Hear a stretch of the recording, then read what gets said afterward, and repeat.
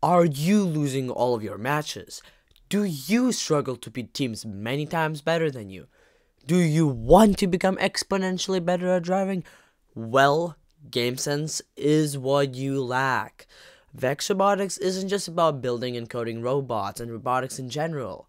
It's about strategy, quick thinking, and outsmarting your opponents. And that's where game sense comes in. But what is game sense and how can we dominate competition? So let's break it down. So what is game sense? Game sense is your ability to understand the game beyond just scoring points. It's about knowing how to react in real time, predicting your opponent's moves, and making smart decisions to maximize on your team's chance of winning.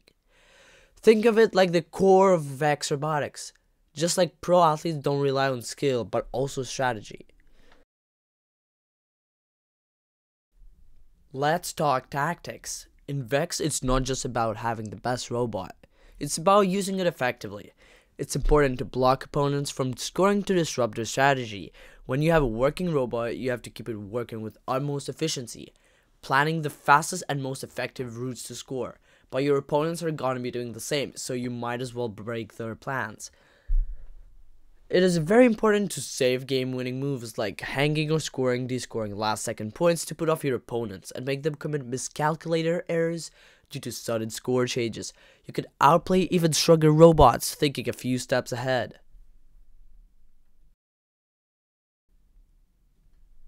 One of the most underrated skills in VEX is scouting, and I'll tell you why.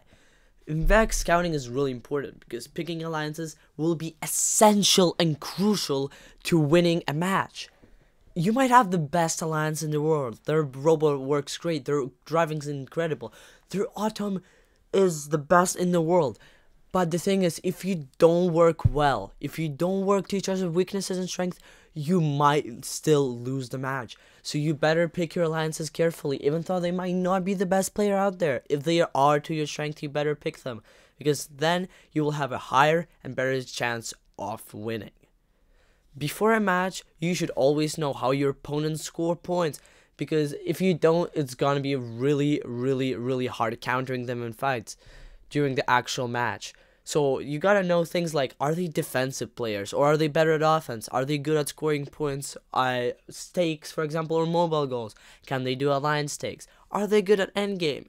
These things are really good to know because you'll know what to expect and what to block during the actual match. So you gotta pay attention to their matches, scout players, and make sure you know how to counter them in a real match.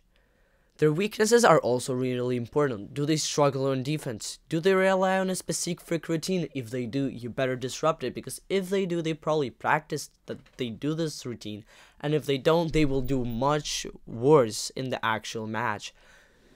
In their previous matches, will give you great insights on how they play.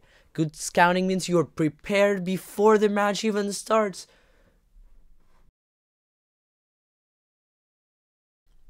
Remember this, you're never alone in a VEX match. You have an alliance partner. Well, unless they decide to be a total jerk and not show up to any of your matches, leaving you a completely hard, insane 2v1 that you will probably lose and get complaining rights about it for the rest of the day. But you know, other than that, knowing your own robot strength and what your teammate is crucial. If you're great at scoring but not defense, let your partner handle blocking opponents. If your robot is really slow but really accurate, focus on precision scoring while your ally blocks. Communicate. A well-coordinated alliance always beats two robots working separately. Really remember that team cohesion we talked in the last chapter. At the end of the day, game sense is really what separates a good team from a championship team. If you master tactics, great scouting, and incredible teamwork, you'll have the edge in every single match. So next time you compete, don't play the game. Outthink it. If you found this helpful, make sure to like, subscribe, and comment with your best VEX strategy. So see you in the next one. But now I'm being completely serious. Please subscribe. We're a growing channel. Please.